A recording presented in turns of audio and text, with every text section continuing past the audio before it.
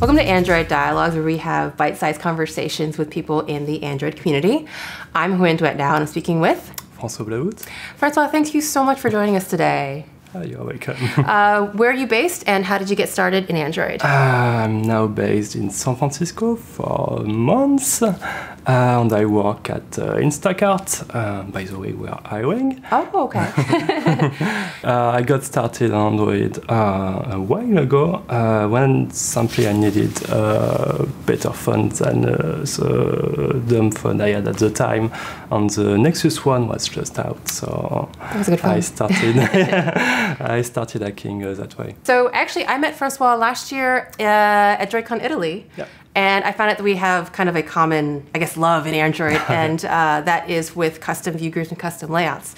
So for anyone in the audience who maybe doesn't have experience with, say, custom layouts, François, what is a custom layout as you define it? Yeah, it's basically throwing away the base widgets you have in the platform, like linear layout, relative layout, and so on, and extend it, view group yourself, and making the layouting logic from scratch. Mm-hmm.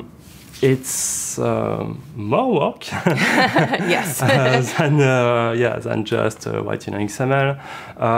So most of the time, you don't want to just ignore what the platform provides. And it's only when you want to do something really specific, or if you run systrace and see, I'm spending way too much time during layouting, that you need to look at your options. It was a couple of years ago. Custom layouts were by far the best option. Since you do everything yourself, you can make assumptions that general widget like relative layouts can't make about your design, because you know what kind of layout you are doing. So you can take shortcuts and be way more efficient and do as little operation as possible. That's a good point, and I think that's a good differentiation that you make, that the platform widgets are general purpose. Like they're meant to be kind of fitting very general cases like a linear layout, relative layout, but as you said, they can't make assumptions about what views you have and what you want to do with them, so they have a lot of overhead or they have specific ways of doing things. But yeah, I absolutely love it too. Like, and I've run into similar where I had performance, but because I knew exactly what I wanted out of my components, I could do all of that myself and save a lot of time. So what are the basic steps to, say you made a decision, I want to do a custom layout. What are the first steps to kind of starting with a custom layout? The first step is probably to look at the platform code, not something like linear layout or relative layout, because it's way too complex. It's like several thousand lines of code, but something simple like FrameLayout, so you can see how it works quite simply. And see that, first you need to measure your widgets, and then you need to layout them. And by looking at how the platform does it, you can understand what are the contracts, the different methods, and so on, and see really how it works. And really the best way just to start writing code. It's very simple. If you do something wrong in your layouting code, the view will not show. So right, it's easy. It's very easy to debug. Yeah. Just like if it doesn't show up, then you're probably doing something wrong. But if it does show up, then yay, you're probably on the right track. What was the first time that you realized that you had to do a custom layout?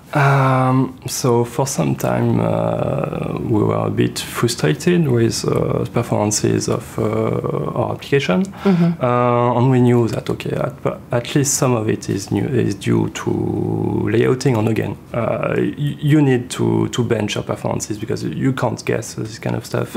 And with the material design of the application, it was a good way to sell it to the product team, and be able to start experimenting. And doing it custom was a good choice at the time. But on implementation choices, it's a trade-off. So you get performances. You can't really go faster than doing it yourself, except maybe for asynchronous layouting, but it's another.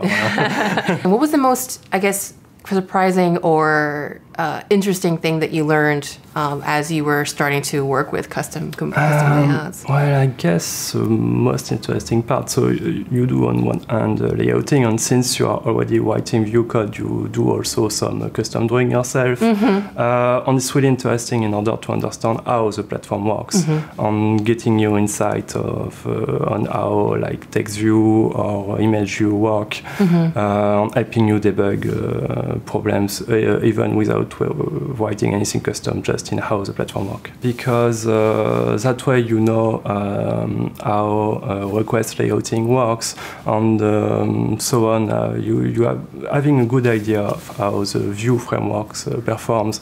Is usually useful to understand, okay, what I'm doing does not work because. And you mentioned benchmarking as being really important, and that makes a lot of sense because you wouldn't want to over-optimize or put yourself through the trouble of making custom layout if you don't have to. What's your process for benchmarking? Systrace. Systrace? Yeah. Oh, it's really intimidating. Yeah. Like, do you have any tips? I guess. It is really intimidating. It's not that bad though. So yeah, when you run systrace, if you have never done it, it outputs a big HTML file. And I guess the first thing you need to look at if you are working with performances is the 16 millisecond interval.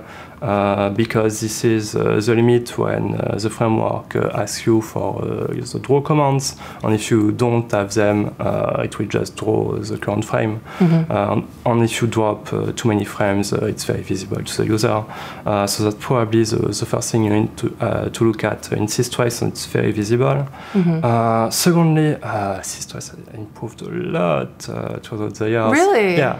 And now it even tells you, okay, you might have a problem with, let's say, a big bitmap upload or stuff like that. So you don't even have to do that much work yourself. When you see that systrace tells you, okay, you have 50 events of slow layouts during 1 second, you know, okay, I have a layouting issue. So nice. So it's not so much as you have to interpret less, but it actually specifically tells you, hey, there's this might be a thing. Oh, that's really great. Have you ever used any of the other like resource monitors, like the GPU profiler and things like that, or do you think systrace is kind of? Thankfully, I did not have specific issues with GPU so far. Yeah, I know it happens, like blending mode or blur that can be really slow. Yeah, the fancy things with on some devices. Thankfully, no, I do not have this issue yet. Nice. Now, see, we're kind of a few years past in material design, and we have more components, and we have constraint layout. Do you still find yourself using custom layouts a lot? So yeah, so again, it's always a trade-off. So you get performances, but well, it's not really too hard to write custom ViewGroup when you are used to it. However, it is really hard to write it, to read it afterwards, and to maintain it. Yes. So it can be problematic when you are working on a big team. And right now, ConstraintLayout is really interesting because it's not going to be as performant as writing everything yourself. Against a general widget, it can't be as performant as something you have written yourself, but it's really fast for something general. And also devices have evolved a lot, so layouting on devices that is at least on Lollipop should not be an issue in almost all cases.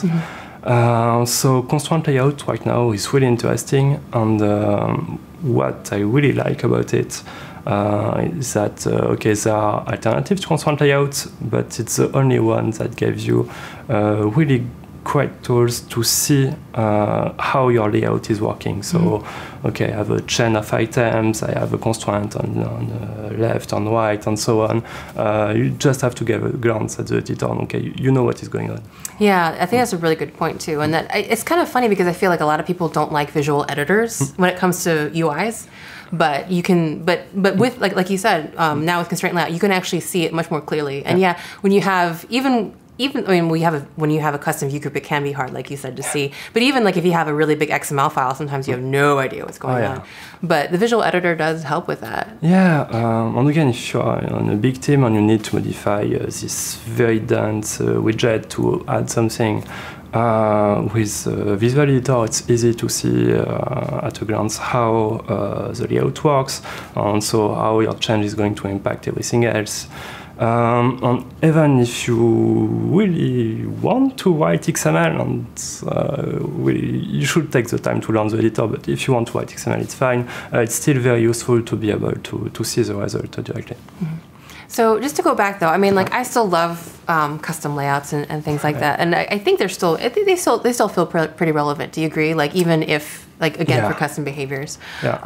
What do you think is like the most challenging part? Is it kind of determining, I guess, sizing? Because I know like one of the biggest problems I have is like determining like what sizes everything should be and making sure that things, I guess, behave as like containers, like shrink and grow, but also kind of layout feels difficult. What do you find the most challenging about doing custom layouts? When doing layouting in general, is that sooner or later you are going to want a very specific behavior. Like, okay, I want this view to disappear if I don't have enough space, and then the margin to change, and so on. And there is only so much that you can do with best intention default in something like ConstraintLayout. So sooner or later, you are going to have to write something custom. The talk you gave at Italy, wasn't that about like performance in layouts as well? So you should definitely check that out, because for sure that is definitely one good reason to do custom layouts other than custom behavior. Thank you so much, François. If people wanted to find you on the internet, how can they do that? Probably on Twitter at François Blavoet. We'll have it right in here. Thank you so much, François. Thank you. And thank y'all, and we'll see you next time. Bye.